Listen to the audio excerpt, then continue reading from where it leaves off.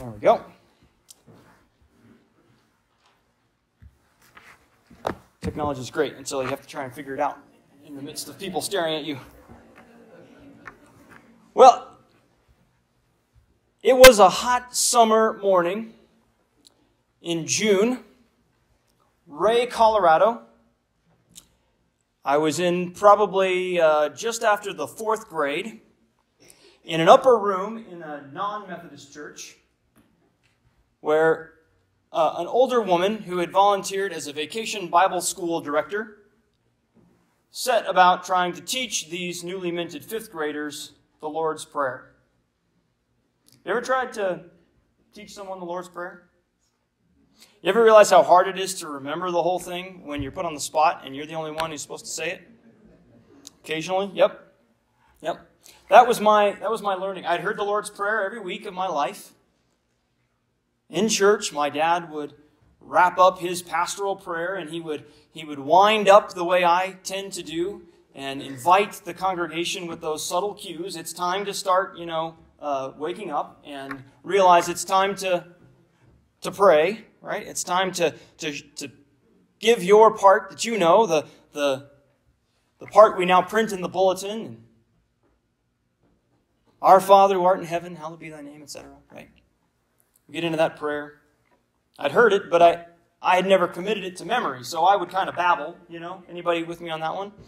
Anybody remember what it was like to be new in church, and suddenly you start getting to that point, and everybody starts talking, but you don't know what to say?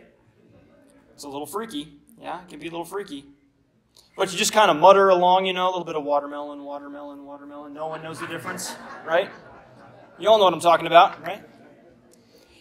And yet, in the 4th grade, this lovely woman, I don't even remember her name, couldn't pick her face out of the crowd because I was too involved in my 4th grade little world, right? We did this joint vacation Bible school thing in Ray. Every church in Ray would pull together and we would do a joint Bible school and it would rotate. So it wasn't at my church, it was at some other church up the street. And we were in their room and she had written it out on the chalkboard, an actual chalkboard back then, right? And we were going through each line. Our Father who art in heaven, hallowed be thy name. By the end of that week, we had it committed to memory. Fast forward to seminary when I started leading worship for the first time in earnest. And it was finally my job in the midst of my 2nd year of seminary to stand and deliver the prayer for the people, right? And so I would do what we would call a pastoral prayer. And at the end, you do that wind-up, right? And you've heard it every Sunday for most of your life, probably, if you've been a churchgoer very long. You've heard that wind-up, and then you get into the prayer and you just start rattling it off because you've rattled it off 100 times or more, at least. Except now you're the one speaking into the microphone and everyone's following you, and the people who are saying watermelon are looking to you to know what to say. And for some reason, the 3rd stanza goes right out your mind, and you can't realize it. You can't remember it to save your life. And you start muttering like you've never heard it before in your life. Anybody lead worship? Understand what I'm saying? You been there? Bob knows what I'm talking about, right? So it's kind of funny. You think it's kind of funny, but really it's practical that I've seen pulpits with the Lord's Prayer printed out and taped to it so that you can sit there and read it. Because if you don't, it could get ugly real quick. It could get ugly. It could. The Lord's Prayer can become so automatic, though, that we forget its meaning and power. We forget that it has a deep and profound meaning in our lives and that it was the prayer that the Lord gave to his disciples.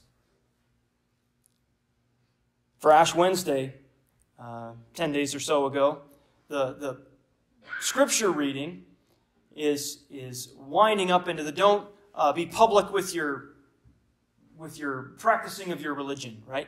And there's several examples of it, but it's in chapter 6 of Matthew. You go back and read it if you want, but there's this section, if you look up the scriptures for Ash Wednesday, it kind of goes from this verse to this verse, and then it skips some verses, and then it goes from this verse to that verse. And being the curious person that I am, I go and I look up what was missing, and the thing that was missing just brought joy to my heart because I realized where I was going after we started Lent, and that was the part that had been holed out of the middle of this 6th chapter of Matthew for Ash Wednesday was Jesus teaching the disciples to pray the Lord's Prayer. And I thought, how cool is that? Just teed me right up. I'm ready to go. So that's the theme.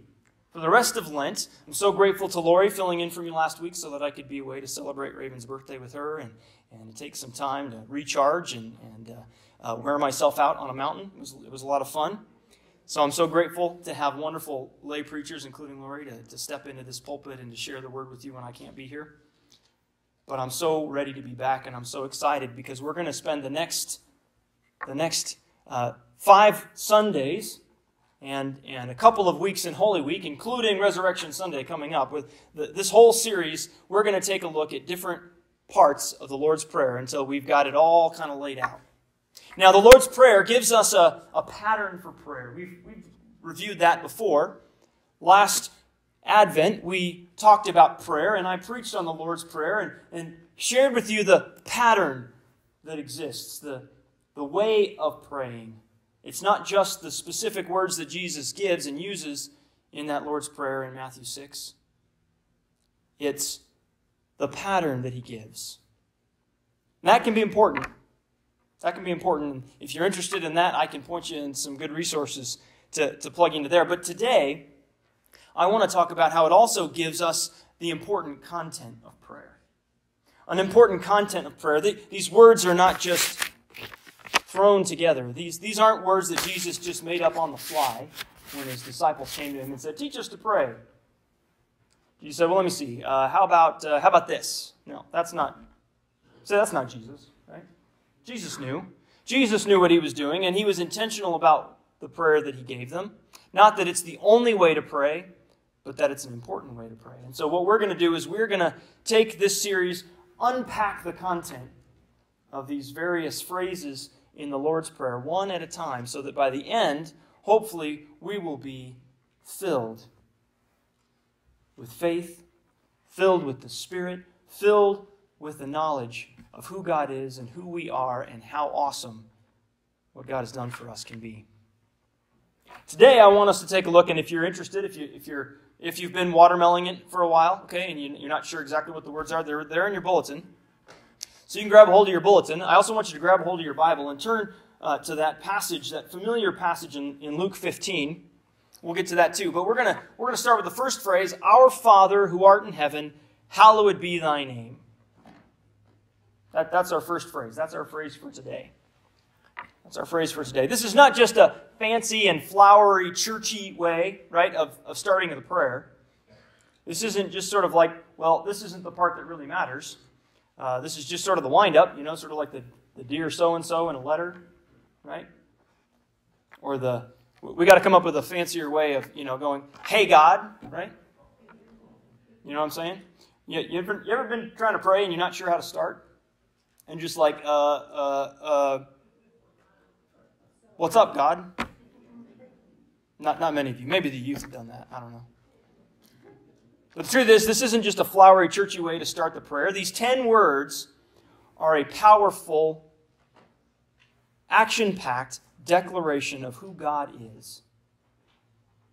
These 10 words are an absolute power-packed declaration of who God is, and today I want us to unpack that declaration. Who is God? Who is God? And why does it matter? Because Jesus gives you all kinds of clues, gives you all kinds of information in the way he begins this prayer, the Lord's Prayer. "Our Father who art in heaven, hallowed be thy name." These opening lines, they really have 3 phrases, don't they?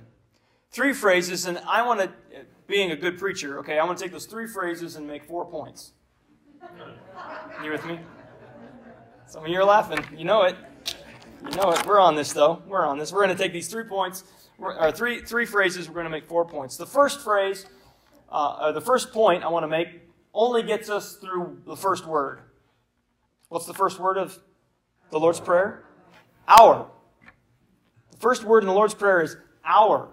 Lord, teach us to pray. And Jesus says, pray like this, our. Our. You see, God never intended Christianity to be a solo endeavor. God never intended faith to be something you did on your own, all by yourself. You see that? We haven't even gotten to the second word of the prayer, and we've already come to one of the most profound things that is missed by Christianity in our culture today. I can't tell you, it's got to be something about our society, that sort of really individual, I can do it, pull myself up by my bootstraps kind of American way, right? That I can do it on my own. And we get into faith and we're like, I can do that on my own too, God. I don't even need you sometimes.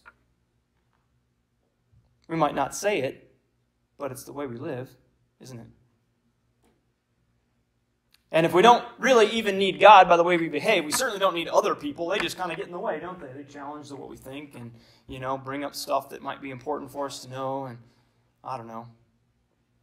God never intended Christianity to be a solo endeavor. And the weird thing about it, if you talk to people from across the country, I don't know if you've ever noticed this, but Colorado's a little weird. It is. It really is. I've encountered Methodists from Tennessee and from Georgia and from Texas. I got a cousin who's a pastor in North Texas, right? My dad's from Minnesota. Some of those Minnesotans are a little interesting too, right? Everybody's got their own quirk. We got our very own Dexters here from Indiana. The Methodists are a little quirky there too, right? Right? Okay? I've been to school in New England, and man, they are really weird up there sometimes, okay? But the truth is that Colorado is a little weird in that we kind of reflect the West, the way we became the United States in the West, in that not only do we have that I can pull myself up on my bootstraps, do it on my own, I don't need anybody kind of American mentality, but we kind of have this sort of frontier, Western sort of don't bother me, I'm going to dig a hole in the ground and strike gold kind of, you know what I'm saying? There's sort of this rugged, I'm really going to do this thing on my own, and I can prove it because the people who came here first were just crazy enough to come here on their own, right? There's this sense that we can do it by ourselves, but here in the very first word of the prayer that Jesus teaches those disciples, he reminds us that we're not supposed to do this on our own. We can't do this faith thing without God for certain. Otherwise, what would be the point of prayer? But honestly, we can't do it without each other. This is a plural. You can't be alone in a room and pray this prayer with sincerity because you're not an hour unless you're connected with a community of faith. Our Father. We are a community. Why are we a community? Have you ever read up on predators? I'm serious, like Predator. You ever watch like Animal Kingdom, right? And they have the predator, and there's the cheetah like hiding in the grass, right? Or the lioness, coming up on a herd of zebra, right? They don't go after the strongest one in the center of the pack, do they? Who do they go after? They go after the sickly one that's off by himself. So what happens to you when the enemy wants to take you down? If you're in a pack, if you're in the middle of a congregation, if you're in the middle of a community, a small group that can say, hey, you're going down a bad path. Hey, you're not going anyplace good. Hey, you might want to listen to the Lord here. Have you read this? This might be important for you. Let me pray over you because you need the strength of the Lord and the strength of community. The enemy's going to be like, man, he's got some armor. I'm not going there. I'm going to go get the one who's decided that he can do it on his own. Because he's sickly and by himself and away from the protection of the Lord, away from the community of faith. This parable that Jack read earlier today, it's only the third in a series. If you read the whole 15th chapter of Luke, it's kind of a trilogy of stories about the lost. First you began with the lost sheep, and then you have the lost coin, and then finally the lost son returns. We typically call it the prodigal son, but if you go back to the lost sheep, who does the shepherd go to find? The shepherd leaves the 99. If one has 100 sheep, the shepherd leaves the 99 to go and find the one. Why? Because the 99 are going to be fine by themselves together. But the one who's lost and by himself is going to be at risk. We've got to find that together. We've got to pull them together. We always need our alone time with the Lord. Hear me now. Hear me now. Jesus even teaches this too. Get alone in the secret place and pray. We always need that alone time with the Lord, but we can never allow ourselves to be isolated from the family of God. We can't let ourselves get isolated because that's the quickest way to get ourselves clobbered by the enemy. Look at the prodigal son. Look at the prodigal son. It's different from the two other stories because you see the lost sheep is about the shepherd going to find the lost sheep, and the lost coin is about the woman tearing apart her house to find the lost coin. But this passage here is more about the experience of the lost himself. What it's like to be the lost son who goes astray and needs to be found. Those stories are mostly from God's perspective, right? The first two are from God's perspective. God is the shepherd who goes and leaves the 99 to find your lost sheep. And God is the woman who tears apart the house to find the lost coin. But this prodigal son story, this is the story of us, is it not? This is the story of you and I wandering from the safety of the fold, going astray. But what does he do? What does he do? He gets his inheritance and he, after a short time, he gathers up everything he owns and he leaves. He goes off to a foreign land, not connected with his family, not connected with his community of faith. He isolates from those who have a voice in his life. You know what I'm talking about? You know what I'm talking about when you isolate yourself from someone who has a voice in your life? Someone who will speak into your life and you just can't ignore it. You know what I'm talking about? There are people out there who will try to speak truth into your life and you just be like, I don't like you. You haven't treated me well. I don't even have respect for you. So I'm going to go and do my own thing. I don't have to listen to you. But there are those people in your life, are there not? Wives, can you get an amen? There are some people in your life who can speak truth into your life and you can't ignore them. You can't ignore them. There are times where I will be just down. I'm telling you what, I had a time recently where I was just down, depressed, not feeling it. I was trying to whine to my wife, I just wanted her to listen, and I'm going to whine to you. Because I'm going to whine. Anybody ever be like that, right? I just want to tell you how awful things are. I want to tell you how bummed I am and how it's not my fault, right? And my wife just looks at me because she can speak into my life. And she goes, have you taken that to the Lord in prayer? Man, here I wanted to whine, and now you're sending me to God. See? Pastor needs it too. Your pastor needs it. Anybody relate to me on this? There are people who can speak life into you, who have a voice that cuts right through your nonsense and puts you back on track faster than anything. But one of the reasons we isolate is so we don't have to hear that voice. You know what I'm saying? We just get away from those people who are going to speak truth into our life so that we can just whine. Because I just want to whine. I want to complain. Of course, the reason I go to my wife is because I know deep down in my heart that she's going to tell me to take it to the Lord. She's going to cut right through my nonsense and tell me where to go. So we can't isolate. We've got to let those people have voice in our life. But then he ends up alone, doesn't he? This prodigal son, he ends up all by himself. He thinks he's got it all figured out, and he's going to just do whatever he wants to do. And then he ends up all by himself, but worse than that, he's isolated and envious of the pigs he's employed to feed. He's literally envying the pigs that he's employed to feed. That's how isolated he gets. So far, so down. Isolating usually begins as a choice, you see. Isolating usually begins as a choice, but always ends up as a stronghold. It always ends up as a prison. You might start down that path with a choice. You know what? I don't want to go to church today. I don't need those folks. I'm good. Me and the Lord, we're good. And then the next week, I don't really feel like the church thing today, I'm going to sleep in. Me and the Lord are good. It usually starts as a choice. And then before long, a choice snowballs into, well, you kind of get a pattern. And then by the time you get a pattern, then the enemy will come out and say, you're by yourself. I'm going to come clobber you. And you come and get clobbered. And suddenly you find yourself in a prison of your own making. Isolation starts as a choice, but it ends up as a stronghold. It ends up as a prison that you feel trapped in. And you can't get away. Don't let yourself be isolated. Lord have mercy. Can you believe I'm only one word into this thing? Okay? That's a lot of gospel for one word, right? I'll tell you what.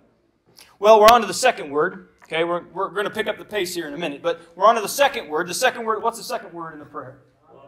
Father. Okay? Our reminds us of the community. Father reminds us of the relationship we have with the Lord. Now, there is no better picture. I would contend there is no better picture of God's fatherhood than this parable from Jesus. This parable of the prodigal son, the lost son found by the father. These first two parables are more from the searcher's perspective, right? They're more from the father's perspective. It's the shepherd and it's the woman. But this parable of the lost son, gives us a more accurate glimpse into God's true nature, you see. God loves you so much that He'd leave the 99 to find the one. God loves you so much that He'd upend the entire house to find you if you were lost. But this parable gives us the most accurate glimpse into God's true nature as Father. Because you see, God hasn't lost us. That's a great spot for an amen. You ready? God hasn't lost us. All right? We have wandered off. Unlike the sheep who's been lost by the shepherd, God hasn't lost you. Unlike the coin that was misplaced by the woman, God hasn't lost you. God hasn't lost us. We have walked away. But, here it is. God's waiting for us to realize that we're lost and turn to Him. Because you see, when you realize that, when you find yourself in that isolated prison that started as a choice and has now become a stronghold, when you find yourself in that deep, dark place, all it takes is a turn. And God is there. You don't even have to walk the road. God is there. God is already there. He hasn't lost you. You might have lost your way and felt like you were lost to God, but God hasn't lost you. God knows right where you're at, and God is waiting for you to turn. And when we do realize it and we do turn, God is right there ready to throw the party, you see. Ready to throw the party. I love the language previously in these previous two parables. At the end it says, verse 7, I tell you there will be more joy in heaven over one sinner who repents than over 99 righteous persons who need no repentance. And then over the lost coin, he says, just so I tell you, there is joy in the presence of the angels of God over one sinner who repents. And then what does the father do when he sees the son far off? And he puts the robe and gets the ring and gets the sandal, does all the thing, brings him in, and what do? They throw a party. God is not just going to be like, all right, you sit in the back because you wandered away. Okay? God is going to be like, no, you come in. You have found your way back. You've recognized that I didn't lose you, and now you're right here, and we are going to throw a party, and it's because of you. That's why when we have those opportunities to give your life to Christ in here, I always try to remind you, don't be scared because you're full of a room of people who know what it is to be where you're at and to give your life to the Lord. And who wouldn't want to cause a party in heaven over one sinner who repents? Who wouldn't want to do that? It's an awesome thing.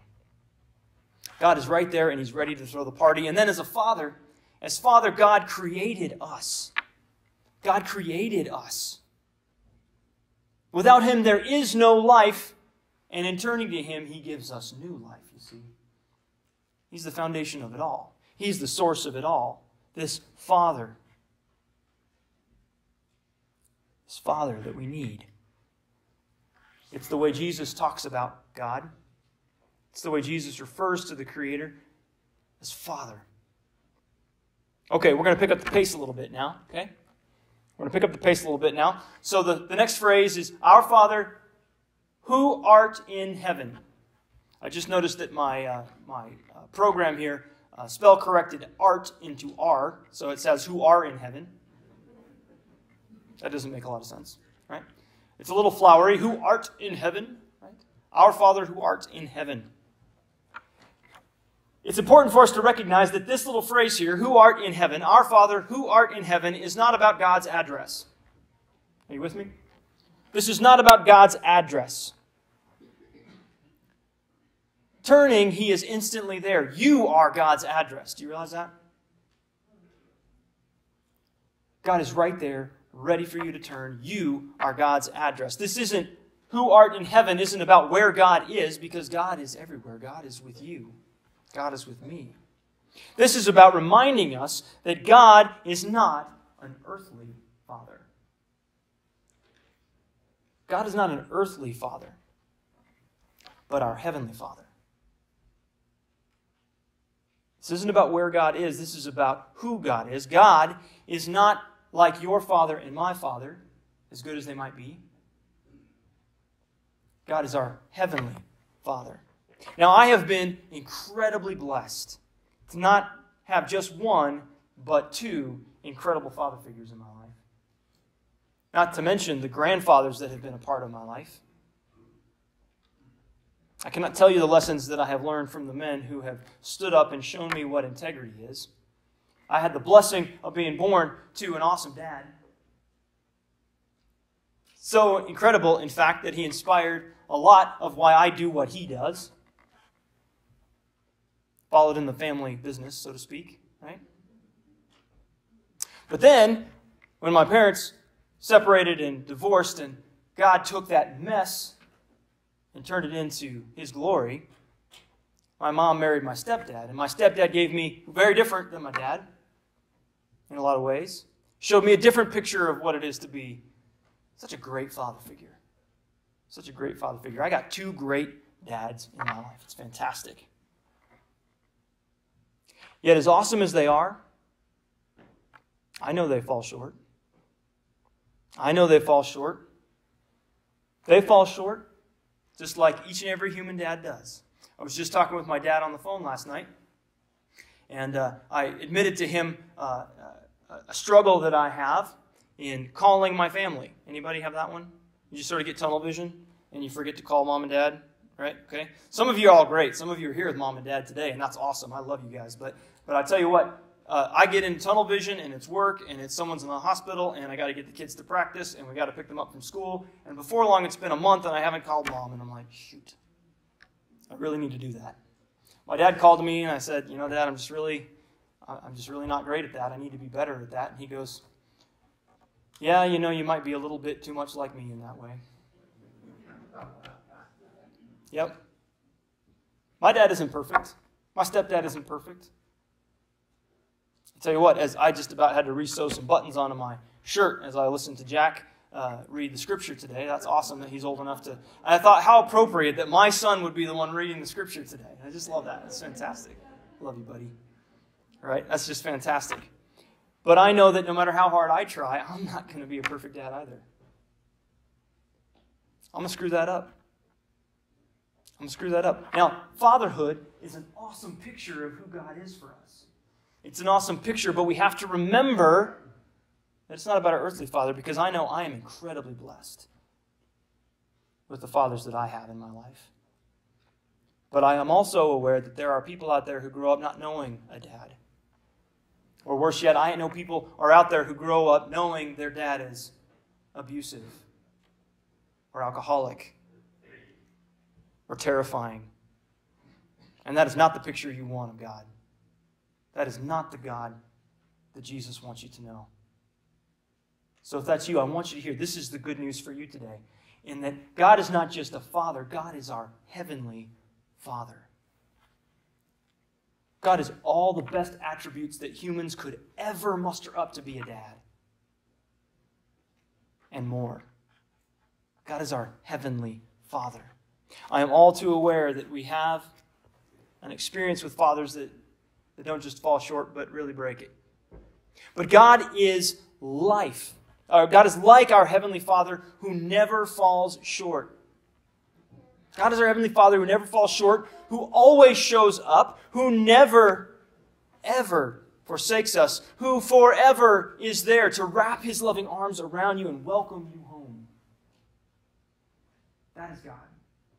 And if that isn't your picture of a Father, I got a good word for you today, and that you have a Heavenly Father who is that good. God is Father, our Father who art in heaven.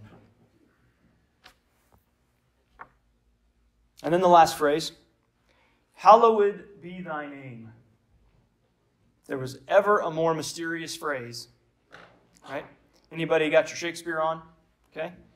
Get your mind into that kind of frame of mind, okay? Hallowed be thy... What was the last time you used hallowed in a sentence that didn't involve the Lord's Prayer? Anybody? Anybody think of that time? Yep. Hallowed. You ever come across those words in the Bible and you're like, that isn't really a word? And if it is, it hasn't been used for centuries, so we need to find a new word, okay? Hallowed be thy name. It's kind of a cool word, though. It's nice to say. Hallowed be thy name. Whether you pronounce it hallowed or hallowed, okay?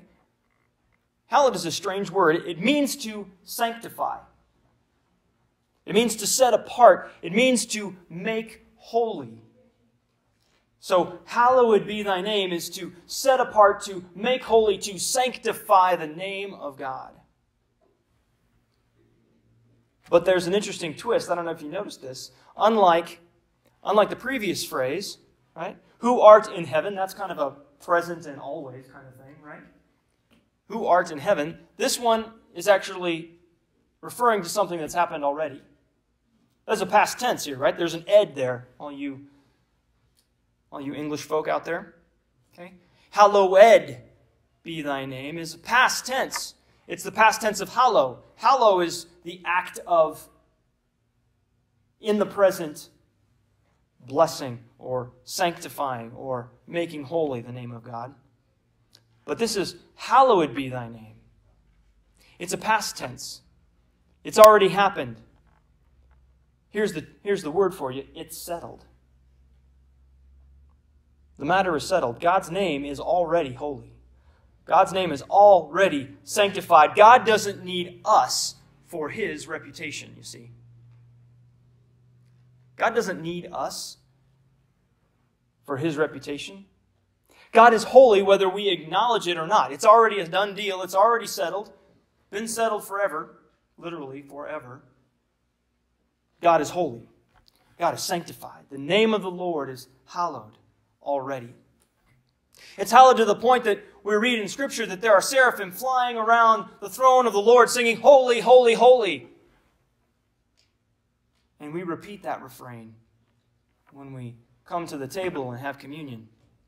Holy, holy, holy Lord, God of power and might. You see, God doesn't need us to be holy. You hear me? God doesn't need us to be holy, but that's why the good news is so amazingly good. God doesn't need us, and yet God still desires for us all the more. Doesn't that just blow your mind? Just blow your mind that God is so holy and doesn't need us at all, and yet God desires you and me. Not just all the human race like we're some sort of collection, but you and me intimately. He wants you to give your life to Him. He wants you to love Him as you love your neighbor. He wants you. All right, so here's the conclusion. If you looked in the bulletin, you're like, he hasn't even gotten to the title yet. But trust me, we're wrapping it up here. Okay, God is ... Right? We're going to fill in some blanks here. You ready? Okay, 3 blanks. 3 blanks. God is ours. God is a heavenly Father, like nothing you've ever experienced. God is already holy and sanctified. In short, God is God. That's kind of stupid simple, isn't it? But it's true. God is God. And it is that God to which we pray. Now, you ready for your homework? Thought I forgot, didn't you? Lori, did you give him any homework last week? No homework? All right, well, you got to pass. Okay, you had to substitute. Sometimes you have the most fun with substitutes, don't you? Okay, so here you go. Got some homework for you. All right, here's what I want you to do. I want you to think about, I want you to pray about, I want you to spend some time with the Lord exploring how you have experienced fatherhood in your life and how that might inform knowing your God as Heavenly Father. And that could be thinking about all the great things that your dad was, or thinking about all the great things a father figure was in your life. Maybe it was a grandfather, maybe it was a stepfather, maybe it was just a kind man who fathered you. Right? Think about all the ways that you've experienced fatherhood in your life. And how does that inform your knowing God as Heavenly Father? There could be some ways that you need to let go of, that you need to leave behind, that you need to get rid of. Those two. Think about all those ways that you have experienced fatherhood, and how's that informed, good or bad, your knowing God as a Heavenly Father. How have you experienced fatherhood falling short? Because you know you have. Let's be honest. I could admit to you the ways I've fallen short as a father, just as easily as I could see the ways that my father and my stepfather and my grandfathers have fallen short for me. That doesn't mean they're bad. It just means they're human. Okay? So how have you experienced fatherhood falling short? That's your homework. Have you experienced fatherhood that informs your understanding of God as the Heavenly Father? And have you experienced fatherhood that falls short that you might need to let go of so that you can fully embrace God as your Heavenly Father? All right, you got it? Okay. I want to pray for you. You ready to pray? Let's pray. Let's come to that. Glorious and awesome Abba Father, we are so overwhelmed by your presence. We're so overcome with your love, and Lord, we've got a lot to do. Lord, we pray that we would come and experience you afresh as our Heavenly Father. That we could join the heavenly host singing, Holy, Holy, Holy. Lord, fill our hearts, fill our voices, overflow our spirits with a sense of your holiness. And yet, may we know you as intimately as a father to sons and daughters. Lord, we pray these things. A supernatural, awesome, overwhelming encounter with you this week for each and every one of us. We pray in Jesus' name. Amen.